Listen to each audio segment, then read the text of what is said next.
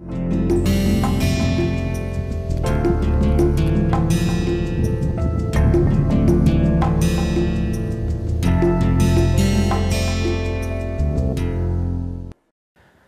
and welcome to NPTEL MOOC on electromagnetic waves in guided and wireless media.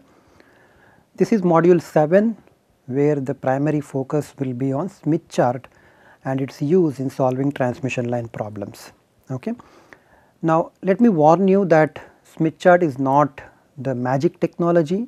One has to understand certain basic relationships on a transmission line to effectively use Smith chart.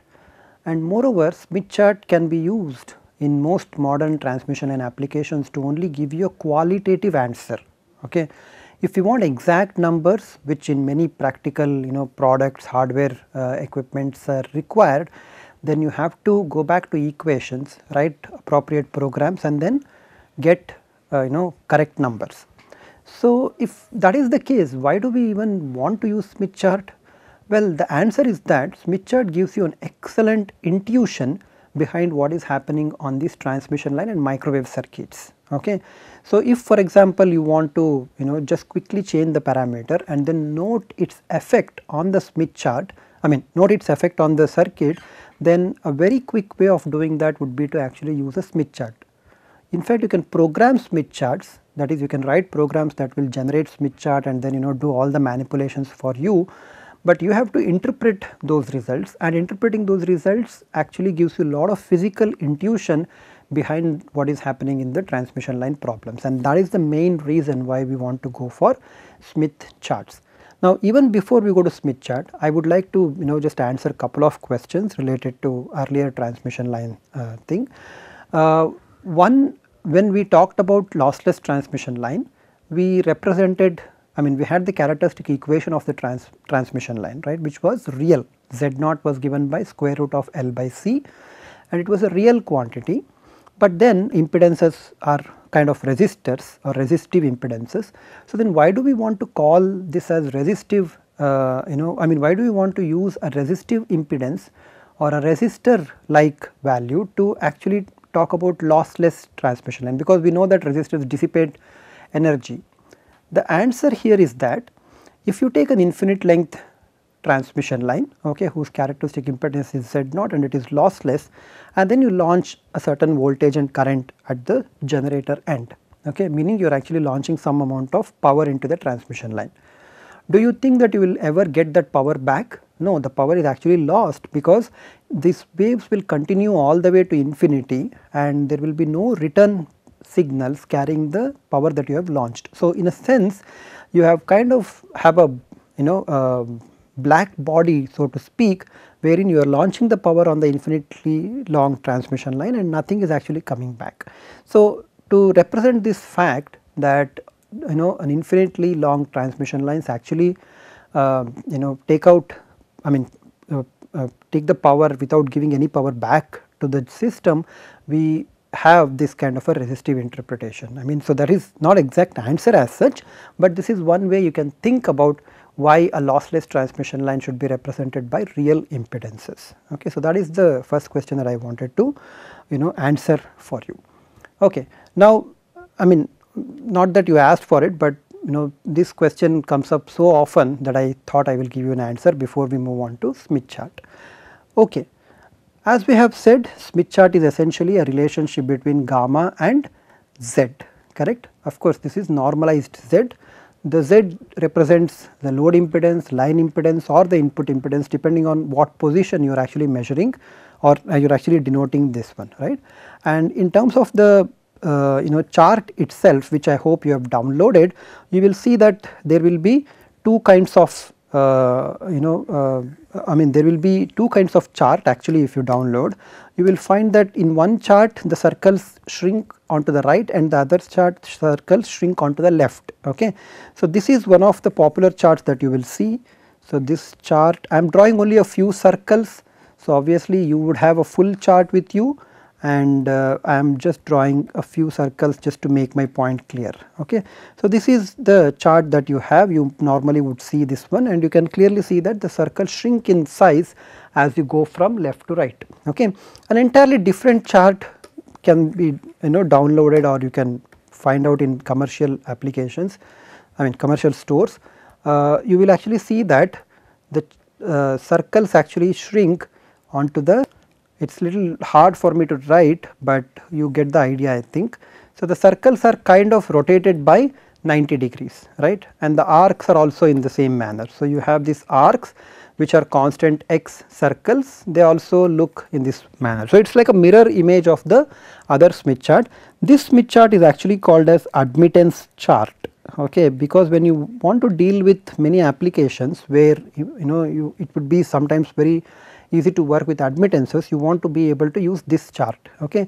But you will also get a commercial chart in which you have both these both of these circles superimposed, usually with different colors. If you print out a color circle for you, it looks very messy, but you can switch between impedance and admittance, okay. So, you do not have to worry about changing the admittance to impedance, impedance to admittance as you would do with a normal Smith chart. So, this Smith chart that you have is called as ZY chart, Z obviously standing for impedance and Y standing for admittance. I would not prefer using this ZY chart because of the so many circles that are present, it becomes quite hard to find out where the lines are moving around, okay. But most professionals use this ZY chart because it will save them time of conversion from impedance to admittance and admittance back to impedances, okay. So, this you have to keep in mind, but for this course we will work with only the Smith chart, which anyway I have drawn it several times earlier. I am going to just draw a few basic circles and then indicate, but the actual values I would expect you to note those actual values from the Smith chart that you have. Keep a compass ready with you, and then you can actually start working on this Smith chart. They are actually quite fun if you really think about it. Now, before we start talking about how to solve the problems, let me also give you one interesting bit of information which you can yourself find out later on. Suppose I arbitrarily locate my gamma here. I can always do this because this is simply a gamma r and a gamma I plane. So, this gamma a, which we will have given will give a value of say 3 plus j4, is perfectly valid value of gamma, right. As far as the mathematics is concerned, there is nothing which stops from having gamma a equals 3 plus j4. And because there is a one-to-one relationship between this one and the normalized impedance, you can also calculate the normalized impedance from gamma, right. You know how gamma is related to normalized impedance, this is the equation. So, you invert this equation and then find out what is Z A bar. Now, if you take a little bit of a time and actually do the calculations, you will see that the real part of this Z A will actually be negative, okay. So, in sense what you are going to get in the region outside is a negative resistance that you are going to get, and negative resistances do not exist physically, but they are excellent models for amplifiers, okay. That is the reason why I said that this region outside that chart that we have, the circle chart or the of the maximum magnitude gamma L equal to 1 chart, corresponds to active circuits, or when you work with active circuits you will be working around region external to the Smith chart as well. But because in our course we do not go to active circuits, we will not deal with this one. Any good microwave course that is being currently offered on NPTEL also will have more discussions on this, okay. Now, this is our chart which is very simplified, fine, no problem. So, what are the possible transmission line problems that I can solve with this chart? Let us begin with a very simple problem. Given the load impedance ZL is 50 plus j 100 ohms at some frequency, where the transmission line characteristic impedance is 50 ohm, can you find out what would be the admittance YL? Well, you can do so mathematically, right. You can first you have ZL, you can take 1 by ZL and then complex conjugate multiplication and other things, and you can do it. On a computer, I mean on a calculator, you may even get this answer in a second or so, or less than a second or so, right. But imagine that you did not have calculator, or you want to anyway convert impedances to admittance. The idea here is that imagine that there is a transmission line, okay, whose length is lambda by 4 and it is terminated by some load resistance ZL. calculate what would be the equivalent input impedance here. If you wish, you can also calculate the normalized value here. Okay. To your surprise, what you would actually get here will simply be the load, normalized load admittance. Okay. So, if you want to unnormalize it, you simply multiply admittance which is normalized with y0, which is your admittance of the transmission line. Okay. Impedances normalized can be unnormalized or restored to its value by multiplying it by Z0. So, this is an interesting thing, and I will leave this as an exercise for you to figure it out for yourself. So, all that you have to do is to first enter the Smith chart with the normalized load impedance, draw a constant SWR circle and move a distance of lambda by 4. What will you do? I mean, where will you land up when you move a distance of lambda by 4? You will actually land up exactly on the opposite sides of the circle. On the same circle, you will land up on the opposite side, and that would correspond to the normalized load admittance. So, let us imagine that, because ZL is given here, that would be 50 plus J100. The normalized ZL will be given by 1 plus J2. This will be obtained by intersection of R equal to 1 and X equal to 2 circle. Okay. So, this is R equal to 1 circle that I have, and X equal to 2 circle would lie somewhere over here. So, let us say this is the point A, which corresponds to the normalized load impedance. Now, here is a tip, please always refer all points in a sequential manner, okay, so that tracing the steps becomes easier for you. I use A, B, C, D, you can use 1, 2, 3, 4, you can use any other symbol that you want, but you always go sequentially. Okay. Now that you have located A as ZL bar, okay, all you have to do is to draw the constant SWR circle. So, let us say this is the SWR circle that we have drawn. So, someone might ask you, what is the magnitude of gamma L, or what is the full gamma L of corresponding to this ZL that we have written. ZL magnitude that or the normalized ZL that we have written is 1 plus J2. What would be the value of gamma L? Well, all you have to do is to measure this arc. Okay, the length of this radius from origin to A. In fact, commercial Smith charts actually have a scale given down, okay, which will indicate both magnitude as well as angle. So, there will be magnitude gamma L as well as the angle theta gamma in degrees. Okay. So, you simply take your compass, measure this length here from 0 to A, and then cut that on the 2 axes, read the value here, you will get gamma L and you will also get theta gamma. Okay. So, this is as simple as that. So, all you have to do is to have a compass, a scale, and then a compass and a scale, and then you are done. Right. So, you got ZL bar information, you started off with ZL bar information, you found out what is the load reflection coefficient, okay. You found out specifically what is magnitude of gamma L as well as the angle theta gamma both. Okay. Now, how do you find admittance? You simply move along this line, you simply move a distance of lambda by 4, which exactly equals landing on the opposite side of this chart. So, I have landed on the opposite side of this chart, which I will denote as B, and you simply read the value of B. Okay. So, when you read the value of B, you will find out what would be the admittance. I will leave that as an exercise for you to figure it out. I will supply the answers during the course, and this B point is simply your normalized admittance. As I have told you, if you want to obtain the actual admittance, you simply multiply this YL bar with Y0 to unnormalize everything. So, seems very interesting that we are able to start with load impedances and then go all the way to admittance and reflection coefficient. What if someone asks you what is your SWR on the line? Well, do you want to do a calculation? You do not have to do a calculation. Interestingly, why? Because SWR is actually the ratio of maximum voltage to minimum voltage, correct? And what is the maximum resistance that you have on the line when you measure the line? What would be the maximum resistance that you will measure? Maximum resistance that you will measure will be the voltage maxima, right, divided by the minima of the current, and maximum voltage is basically 1 plus magnitude gamma L times V0 plus, no surprises here. Minimum current will be when 1 minus magnitude gamma L V0 plus divided by Z0. Okay. Clearly V0 plus will cancel. I can move this Z0 from denominator to the numerator, and what I get is this quantity. But what is this 1 plus magnitude gamma L by 1 minus magnitude gamma L? That is nothing but SWR, right. So, Z max is actually equal to SWR times Z naught. Interesting. Now, what is the normalized Z max? Normalized Z max is exactly equal to SWR.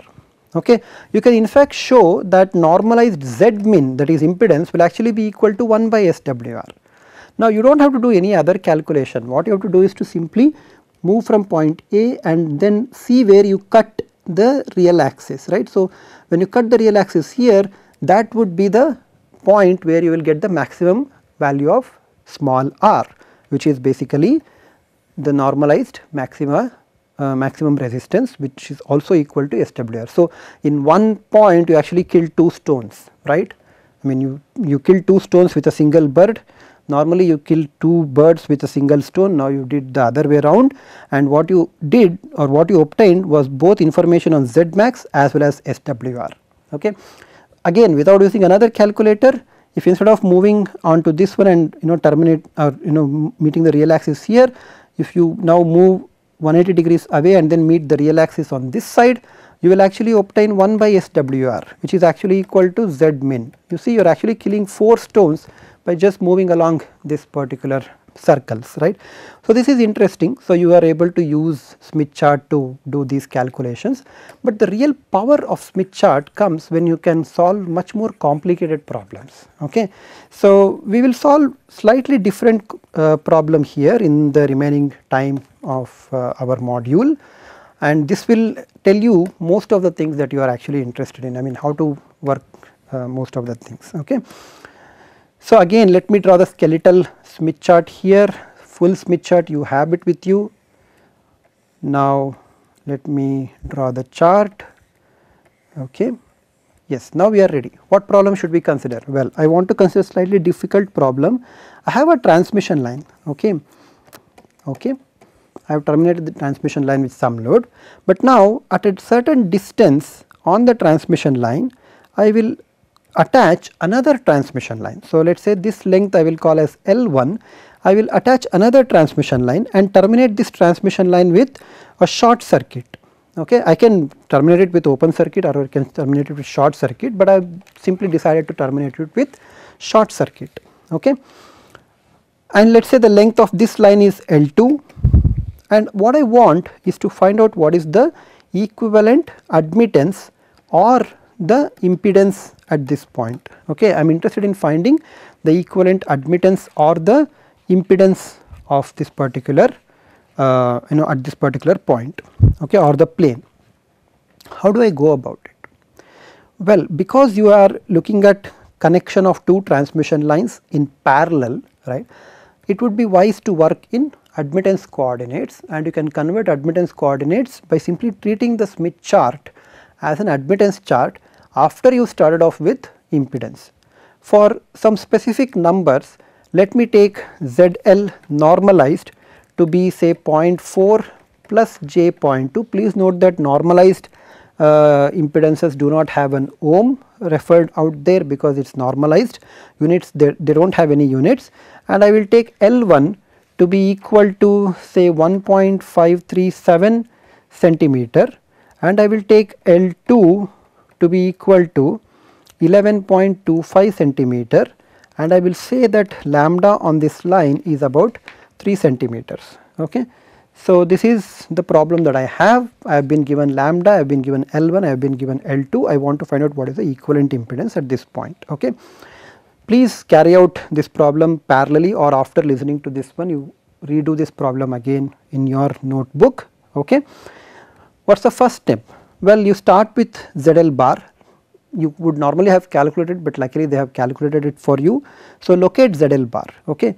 ZL bar would be located on some 0.4 which is in this region plus 0.2 again which is in this region. So, let us say somewhere here we locate point A which corresponds to this ZL bar. Okay. So, I have located this at point A.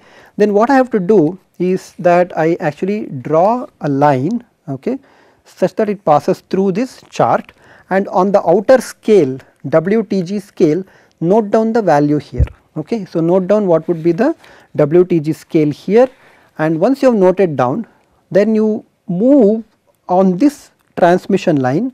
Okay, we will assume that both transmission lines have the same propagation, have the same characteristic impedance, which anyway you do not even need to know at this point, because we have been working with normalized impedances. But if you want, you can take Z0 to be equal to 50 ohms. Okay.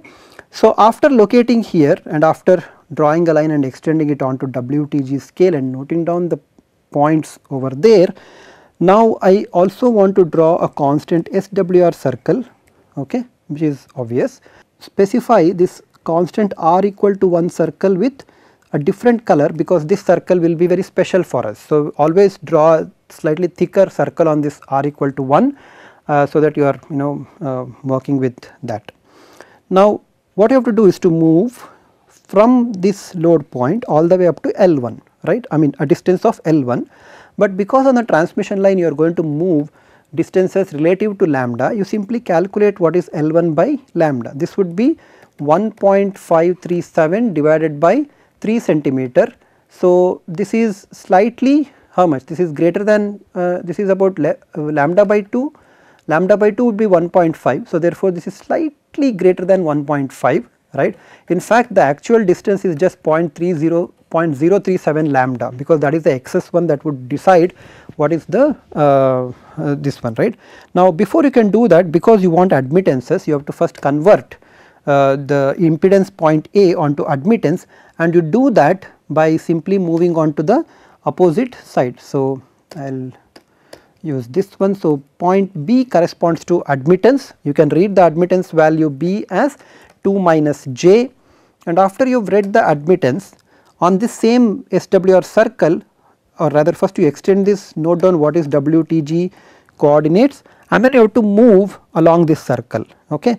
And how much you have to move? You have to move only a distance of 0.037 lambda, meaning to this WTG coordinate you add 0.037 lambda and then move. Okay. You will see later on that it will actually lead you on the outer WTG scale on up to this point, which we will call as, so this we will call as B prime, we will call this as C prime, that is any numbers on the WTG scale I am denoting it by primes, and then move in along the line to see that it actually is cutting the point here. This is interesting. You know what is the coordinates at this point? I know that the coordinate of, or the real part of this one is equal to 1, because it is actually intersecting this red circle. It turns out that this value is actually 1 minus j. Okay. So, the normalized admittance that you have found is actually equal to 1 minus j. This point is what we would call as point C. Okay. So, doing this calculation from ZL all the way to moving a distance of L1, you have reached an admittance of 1 minus j. Okay. Now, what do you do? Well, you have a short circuit here and a length L2 that we have taken, which is 11.25 centimeter. So, this length is actually quite large, but it is also short circuited at the load end. And now, where is the short circuit admittance?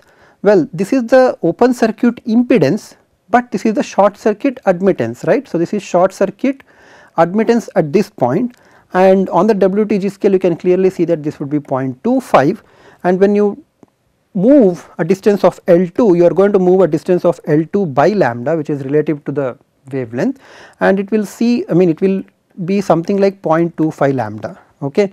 You can figure out if this is true, or if this is not 0.25, this is 0.0 or 0.125 lambda, I think, yeah. So, this would be 0.125 lambda. So, after subtracting the full wavelengths from this one. So, 11.25 minus 3 minus 3 minus 3, right. So, you move, so remove 9, so you will get 2.25, and even from 2.25 you can actually remove, I mean make this one divided by 3 onto the lambda, and then you will get some number here, which I hope it is equal to 0.125 lambda. So, if it is equal to 0.125 lambda, then no problem, or is this more than that? Anyway, so do not worry about it, because this is the open circuit point, this is the short circuit admittance, right. So, you move a distance of about 0.9. Okay. This is the admittance that you have moved, and how much is the admittance that you have actually moved? Remember, in the impedance scale this was negative, whereas this region was, sorry, this impedance was positive, whereas here the reactances were negative. But because you have converted the chart into an admittance chart, this region is positive admittances or susceptance and this region is negative susceptance. Okay. So, what you have done is that as you have moved, you have obtained admittance of about plus j. Okay. That is interesting, you have obtained an admittance of about plus j, and now the total admittance that you are going to see will be the sum of the admittances that you see here. So, this admittance is plus j. So, the sum of the admittances that you see here y in will actually be 1 minus j plus j, which is equal to 1, right. Now, what is the meaning of admittance equal to 1 or normalized impedance equal to 1? That it means that for a wave that propagates here, the equivalent admittance it sees in this plane is actually equal to z naught, right. Impedance is equal to z naught. So, the admittance is equal to 1 by z naught.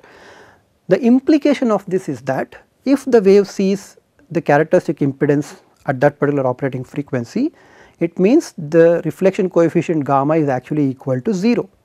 So, there is no reflection anything that is coming from this plane, the entire wave is propagated onto the other side. So, you have eliminated reflections on this main transmission line by connecting across another transmission line, and this connection of the transmission line is called as a stub. In this case, the stub was actually quite long, but usually the stub is made quite small by choosing appropriately the termination. So, here we took short circuit termination, but you can take open circuit termination, and then you can see that you will be able to again obtain this matching condition. And the beauty of this matching condition is that is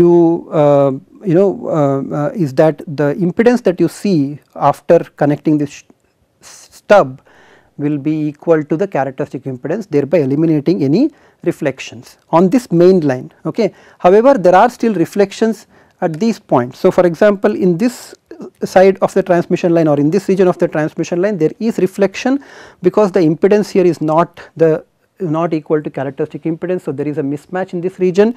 The VSWR will be non-zero or rather greater than 1 here. The VSWR here will be equal to infinity on the stub, because on an ideal lossless line or an ideal lossless stub terminated in short circuit or open circuit will have gamma L magnitude equal to 1, and therefore, SWR value will be equal to 0. So, this problem which we actually went in the reverse way, okay, is called designing or impedance matching technique.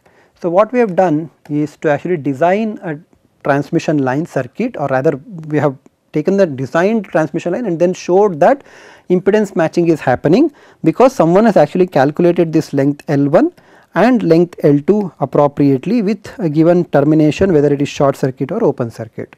Usually what happens is you are given a transmission line, you are given a load, you are given the operating frequency or wavelength, and then asked to design a transmission line matching circuit. And this is called as a stub matching circuit, and this is a shunt matching network, shunt being another word for admittances. So, because you kept them in parallel, this is parallel admittance thing, and you have actually managed to match the transmission line, the main transmission line, such that you have eliminated reflections on that main line by appropriately taking the distance as well as the length of the stub. So, where you put the stub and what would be the length of the stub are the two design parameters, and given these two parameters can be varied depending on the values of ZL and Z0 that you have, you can always match any network. Of course, this has other drawbacks which are overcome by increasing the number of stubs. So, you go from 1 stub, 2 stub, 3 stub and multiple stubs. Those things are best left for a different course